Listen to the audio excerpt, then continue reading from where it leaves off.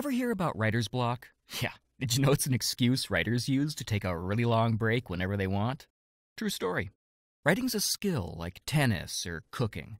A cook never looks at a raw egg and says, "Drat, nothing I can do about this here raw egg. I have cook's block." No, problems have solutions.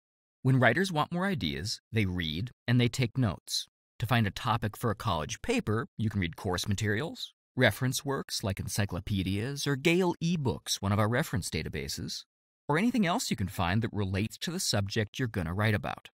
Just keep reading, filling your brain with relevant information until a topic reveals itself to you. Of course, finding a topic is only the first step. Before you can move forward, that topic needs to be framed as a research question.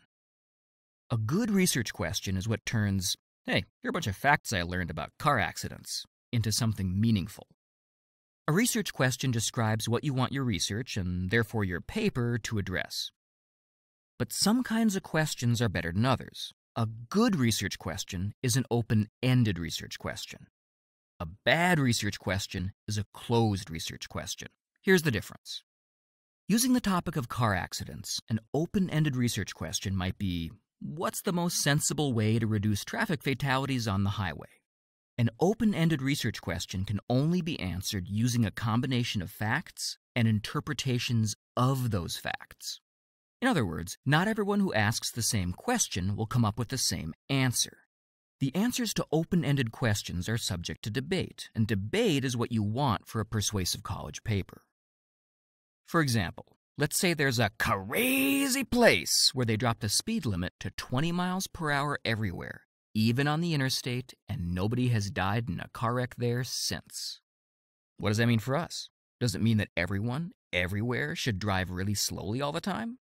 Or does it mean that people need to slow down on dangerous stretches of road? Or does it mean that saving lives comes at the cost of never getting anywhere at a reasonable speed?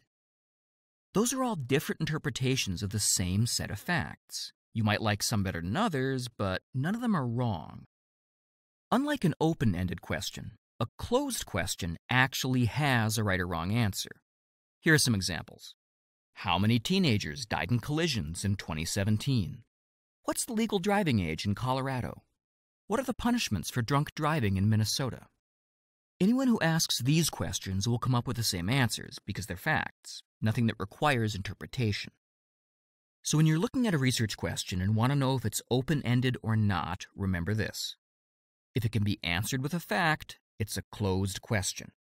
If it can only be answered by a fact combined with an opinion, then it's an open-ended question. Once again, if the answer can be a fact, that means the question is closed and won't make for a good paper on its own. If the answer requires facts and opinions, that means the question is open, and open questions make for good papers.